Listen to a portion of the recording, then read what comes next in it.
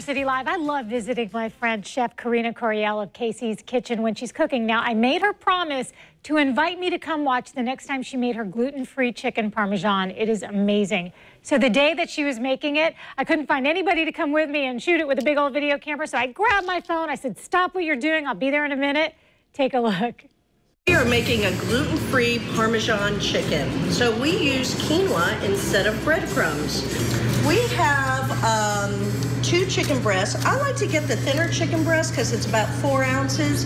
And then that way you're not eating such a big portion. Because in your plate, you really should have the biggest portion as your vegetables. Okay, we're going to start out with a little bit of mayonnaise. It's all, again, this recipe is online. It's a 1/4 cup. A 1/4 cup of plain Greek yogurt. And why I like to use the Greek yogurt is it really cuts down on the fat. We are going to add a 1/2 cup of Parmesan cheese. And we're going to add just a little bit of hot sauce. We don't add salt because the Parmesan cheese really offers the salt that it already needs. So we have our Parmesan mixture. And we already have a little bit of that ready already. And as you can see with 1 piece of chicken, we've already put the Parmesan mixture on. So we're gonna go ahead and put a good tablespoon of that on.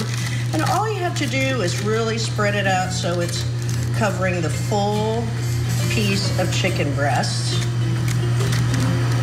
And then we already have our quinoa cooked. I decided to get a tricolor one. It looks more like breadcrumbs, but you could use really any kind of quinoa.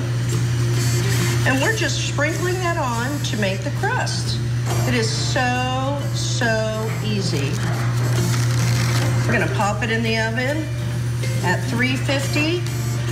And these pieces of chicken are a little bit thinner, so we could go a little bit less time for about 15 to 20 minutes. So here it is, our Parmesan quinoa crusted chicken. Yum, yum, yum, yum, yum, yum.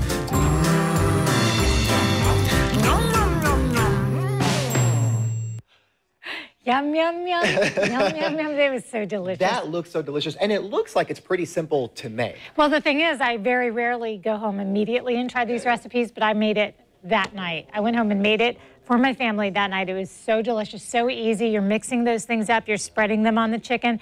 And then if you want to add some marinara sauce or something like that, Sure. of course, you can, but we don't, the daughter doesn't do the gluten, child has an intolerance, so chicken Parmesan is back on the menu. It's back on the table, if you will. And when you have a diet restriction, it's hard to find things that are that good and hearty to eat, and you did, and that looks absolutely amazing. So I think I'm gonna have to try that. We're gonna get that recipe for you up on our website, as well as a way to reach Karina at Casey's Kitchen as well, because she prepares these meals and then you take them home to your family. Pretty amazing. Rance?